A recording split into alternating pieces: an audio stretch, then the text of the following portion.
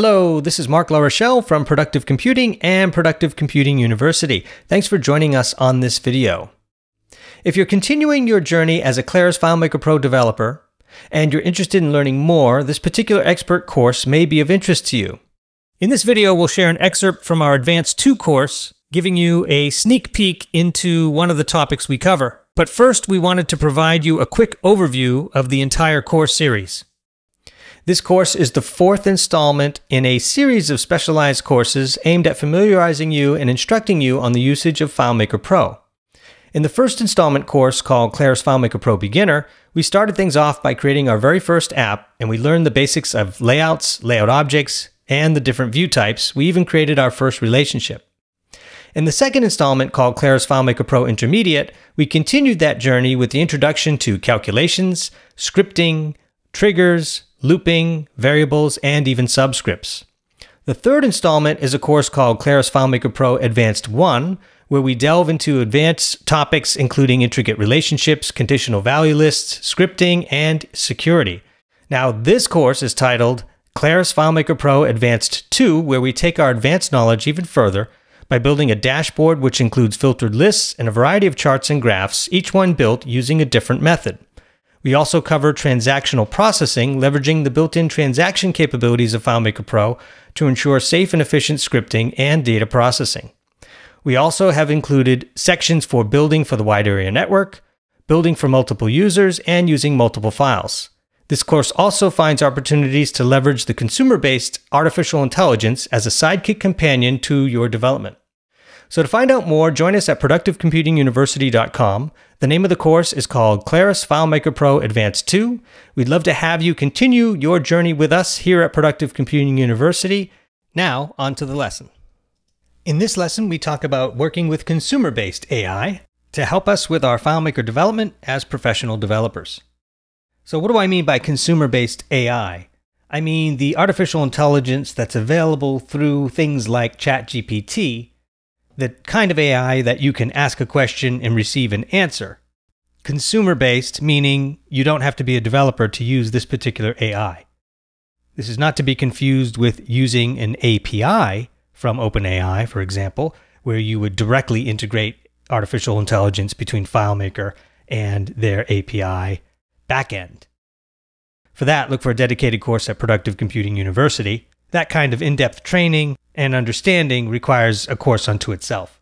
So with consumer-based AI, whether it be ChatGPT or Copilot, Google, or any of the other flavors that have arrived since the recording of this video, we can do a few things that can make our lives easier as FileMaker Pro developers. Now, if you recall, I've already used artificial intelligence and ChatGPT to assist with a few things here in the various lessons that we've had. For example, coming up with SQL formulas that will allow us to execute SQL easier, as well as a formula to add different default fields in that XML file that we used for our default fields when a new table is created. I'd like to give you two more examples here where I find I use the ChatGPT in particular to help me along the way. One is to create sample data. So if I were to go to the PCU gaming company file and take a quick look at products, let's say I want to add to the product sampling here, and we'll add several records to the products database. I'll need SKU, name, category, but only these types, and price. So how would we construct a prompt for that? Let me just bring up a text editor so I can look at the screen while also creating the prompt. I'll say create sample data with the following fields. Then I'll put a new line, SKU, and then a comma, name, category, with options for action, adventure, role-playing, simulation, and strategy. Price, I'll just say format as CSV. And make sure the category options to pick from are case sensitive. Okay, and then finally we'll say create 25 records. All right, so that's our prompt. Copy that, come over here to ChatGPT and paste it. I haven't actually tried this prompt, so I'm going to be just as surprised with the results as you are. Okay, it has created the sample data. So I'll click here to download and I'll put it on my desktop. There it is. I'll hide ChatGPT. I'll hide the prompt screen. And then I'll double click the CSV to make sure that the data looks correct before I bother even bringing it into FileMaker. So we've got the SKU. We've got the game. Then we have the category, which should be any number of options between strategy, role-playing, strategy, adventure. Do we have any simulation in here? Yeah, we have a simulation. So I like the way that it scattered the data. It's not all equally distributed. We've got some weighting happening. For example, we only have a few simulations versus the others. It seems like we have more representation. I could be wrong about that. I'd have to analyze it a little closer. Then we have the price. Okay, so do we like this? The SKU might be a little long because it's adding the SKU with the serial number, and we didn't actually specify that. That's okay, because actually, now that I realize it, the SKU is auto-enter calc anyway, so we'll probably ignore this field and just bring in the data. As far as the games go, I think that's fine to have generic games. I didn't give it a choice as to what games to bring in, but this should work just fine. So we'll go ahead and do a standard import. We'll target the desktop, bring in the sample data, we'll add records, and we'll match the fields. So the SKU should go to the SKU. Actually, the SKU, we decided we weren't going to do that because that'll be auto-enter. The name, go to the name. The category will go to the category. And the price will go to the price. Okay, we'll import that, keeping in mind that we're going to keep the auto-enter.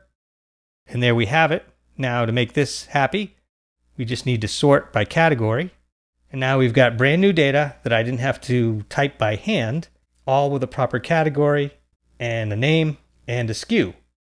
I see here, this is sort of a bad record because this is actually the title. This would be the header record where it shows the name and the actual category field. And that really isn't a valid value. So let's just remove that from the equation. We should see category disappear. It did. And then if I do a show all and sort, our categories should line up. And now we have brand new sample data on behalf of ChatGPT and artificial intelligence. Okay, so that takes care of that. Another example that we can use AI for as a developer is to analyze complex scripts. So over here in invoices, I have a fairly lengthy script here. This has 45 lines. Let's just see if there's anything else that comes close to that. Product report. Now this one has 56 lines, so we'll go ahead and analyze this. So what I can do is, with this report drawn up, I can print. And there's a 2-page script that I'll save as a PDF. I'll call it script. Okay, then I'll hide that. Close all this down. Hide FileMaker. Open up ChatGPT and insert the file. And my prompt will be simply, tell me what this script does. And then it'll summarize the script in a lot more plain English. It includes the original code, but then describes the original code, which can be very helpful, especially for new developers. If you happen to be training a new developer or working with someone who's trying to analyze something, this becomes a good baseline to discuss a complex script. Now, I haven't tried this to see if it would work with a subscript. Let's say you had a main script and 2 subscripts and you included all 3 PDFs. I would imagine that it could cross-reference each PDF, one to the other, and then come up with a collection of the scripts plus the subscripts all in one contiguous summary. And that's just the first go at it. If we get a little bit more specific and say, include just the description, but none of the actual code, and summarize to a maximum of 3 sentences. Now it will follow those instructions, and no code is talked about. Now we have the script that generates a product report within a specified date range, allowing sorting by customer or product category, handles validation, user input, and error messages, creates a new window for the report, performs a find operation, and if records are found, sorts and displays them in preview mode. The script then offers the user the option to save the report as a PDF with customizable file name and security settings.